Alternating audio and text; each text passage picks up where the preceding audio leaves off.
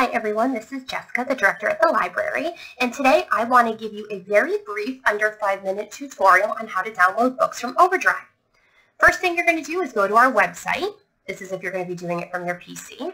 Go to our website, scroll all the way down until you see OverDrive. Click it and it'll bring you right to the OverDrive page. Now I'm already logged into my account just to make it a little easier. If this is your first time logging in, click Login. It's going to ask you for your library, which is Torrington Library, and then your barcode number. So just enter all of that, and then you should be good to go. Now, a lot of people ask me, how do I borrow a book that isn't on a waiting list? So a lot of books through OverDrive are on a waiting list because we share this collection with so many other libraries. So the first thing you're going to do is go to Collections right up here. And you're going to see that it has special collections, ebooks, audiobooks, videos, and magazines. Now magazines, multiple people can borrow multiple magazines at the same time, so there's no proprietary issues there. But with ebooks, audiobooks, and videos, you are limited to one checkout per person. You can't check out the same ebook, let's say, to various people at the same time. So let's say you want an ebook. You're going to select ebooks and then click Available Now. This will bring you to the available books within OverDrive, and you can browse through. You can read a sample, view details, remove from your history, get other suggestions. But let's say you really wanted Into the Water by Paula Hawkins. You can click Borrow. Okay, so here is your borrow page. You're going to have a 7-day, 14-day, or 21-day loan period. I suggest you go for 21. The good thing about OverDrive is there's no late fines or fees because it will just disappear off of your device after 21 days. It just does give you a 3-day warning, which is nice. So you're going to click Borrow. Okay, so you are all checked out. Now, if you have a Kindle and you like to read with your Kindle app, you can click Read Now with Kindle. This will bring you to your Amazon page, and then you would download the borrowed library book just as if you were borrowing a Kindle book. But I'm not going to do that right now, so I'm going to click out of here. So then everybody goes, okay, well, how do I get to my book? So you're going to go to Your Account, Your Loans,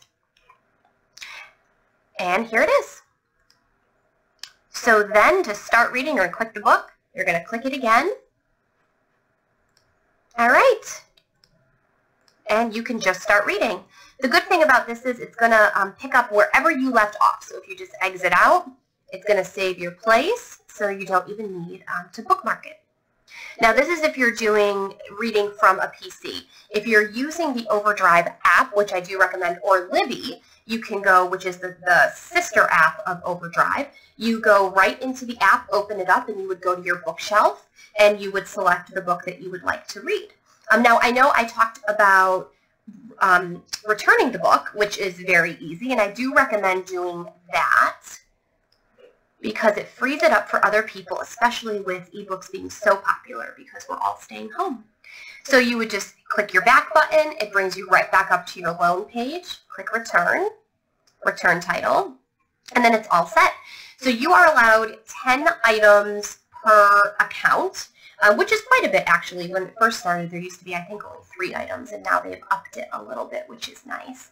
So you can borrow 10, anything, a collaboration between 10 Kindle books, audiobooks, magazines, kids books, everything like that. So this is a fairly easy way to borrow books. If you want to get back to your main page, you're going to click the little squiggly, and then you can just keep browsing. So a lot of people say, well, what's the difference between OverDrive and Libby? And there's not too much. Same platform, looks a little different. I would recommend checking it out and also checking out the OverDrive app. And then again, you can see there are a lot of different items for you to be able to read, and see right here where that little wait list is. If you want to place a hold, you can do that too. It says you're number 74 on copy 1. That's quite a bit. But they will email you once a book becomes available, and you do have, I believe it's 24 hours to borrow that book. All right, we hope you enjoyed, and everybody stay safe, and we look forward to seeing you when we're back at the library. Thanks.